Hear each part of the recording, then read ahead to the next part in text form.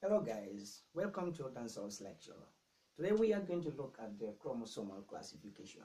We all know what chromosomes are. Chromosomes are the genetic material in our cells. They are so important. Now basically today we are going to look at how we classify these chromosomes. What are some of the criteria that we use to classify these chromosomes? You might wonder why we need to classify chromosomes. What is so special about chromosomes? Chromosomes, we know, they are what contains our DNAs and our genes. So we need to understand these things because so many abnormalities happen in our system.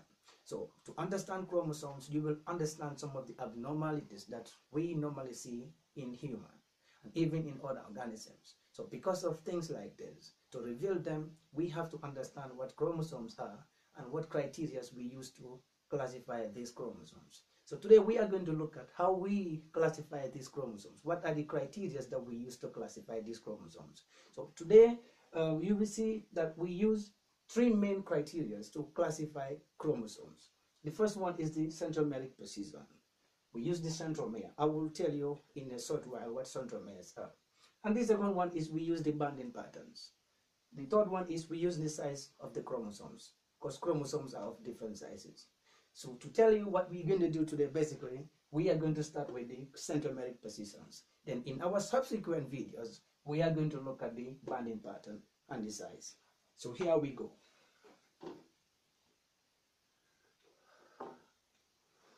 Now to know what centromeric positions of chromosomal classification is, we first need to know what are centromeres. Centromere, I will give you what centromeres are.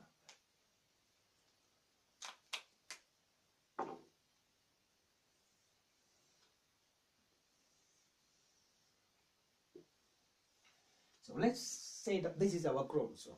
So in every chromosome, we have what we call the short arm and the long arm. For example, if we take this into consideration, let me make a one schedule. Okay. So this is our chromosome. So every chromosome, we have two main parts. We call the other one the P arm and the other one as the Q arm. So normally the longest arm, we call it the Q arm. So if you look at this arm and this arm, this is the longest one. So we are going to call this one as the Q arm. And this being the shortest one, we call it the P arm. Okay? So to get this thing, better, or to keep it in your mind, just reflect your mind to letter P and letter Q. If you start counting in alphabetical order, you reach P before Q. So Q, you reach P before Q. So P will be the short and Q will be the longest one for easy understanding. So apart from these two arms, every chromosome has a point, a center, where the two arms will join. And this is what we call the centromere. In some books you will see the kinetochore, they're all the same. And in fact, some books will call it the primary constriction. The primary constriction is the point where the two chromosomes will bend, they will join. So that is the centromere. So to understand this centromere, it also means that you are going to understand how we classify chromosomes. So to keep this in our mind, centromere, the point of attachment of the chromosomes, is the point where the kinetochores, actually the actual point of attachment to the spindle fiber, occur, centromere. So with this basic information that chromosomes have short arms and long arms, and they have a center called the centromere. So we are going to use this centromeric position to talk about our today's lecture. So let's put this at the back of our mind. The attachment of the chromosomes is what we call the centromere. So having been said that now, let's actually look at the centromeric position, the criteria that we use to classify chromosomes. So based on the position of this centromere, we classify chromosomes into four main tribes. We start with the first one. The first one that is the metacentromeric chromosomes.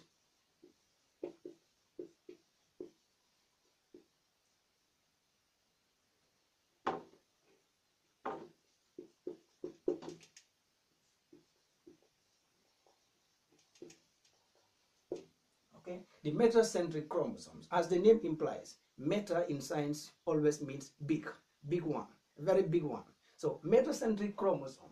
If we said metacentric chromosome, we are going to talk about the chromosomes that have its centromere region at the center of the two arms.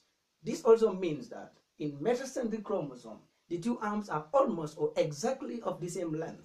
Let's look at how that will be represented here.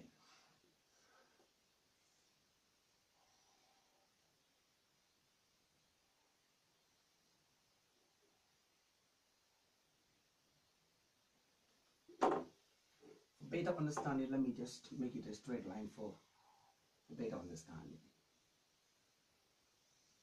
Okay, I'm sorry that my drawing is very poor. Okay, now let's say this is our chromosome now. So we are talking about our P arm and our Q arm. So now if we say metacentric chromosome, we say these chromosomes, they have equal lengths, which also means that our centromeric position is located exactly at the center, at the middle of the chromosome. So here we just assume that this is the midpoint of this chromosome, and this arm are going to be exactly equal. In other words, the same length. So if a chromosome appears like this, we call it metacentric chromosome. I hope it's clear.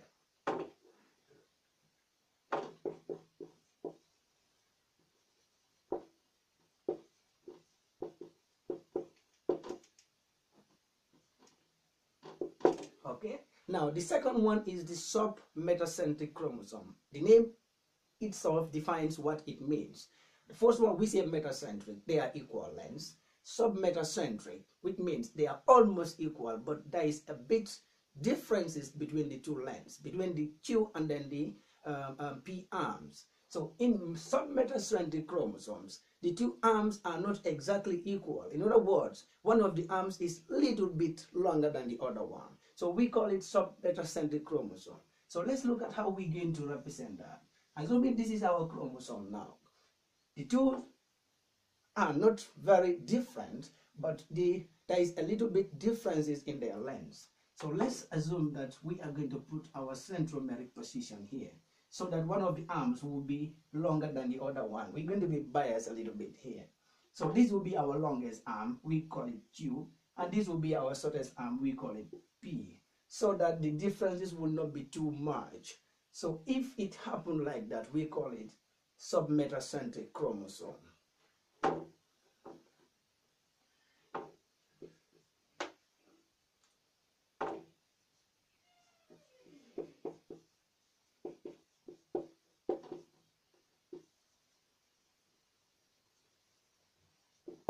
Now the fourth one, we are going to talk about the telocentric chromosome. Telocentric chromosomes. Now in telocentric chromosome, there is no short arm. In other words, the short arm is no more there. We have only one arm, and that will be the longest arm. So the centromere will be located here. Let's say this is our chromosomes. And now the centromere, that is the attachment point, is going to be located at the top of the long chromosome here. The short arm is no more present. We have only one arm, and on top of that single chromosome, our centromere locates itself on top of that chromosome. So that is the telocentric chromosomes. And this telocentric chromosome, we never see this in human. It is an exceptional phenomenon that we never see in human beings. Though the research has shown that this thing has been discovered in some mammals and some plant species and even some protozoan species. It has been documented that this type of chromosome has been found in some of those organisms, but it is never found in the human beings. Now let's look at the fourth classification.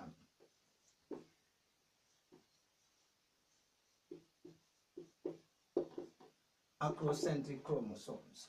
Now, acrocentric chromosomes and then the submetacentric chromosomes are a little bit confusing, but they are different. Submetacentric, one of the arms is longer, but is not that much longer than the short arm.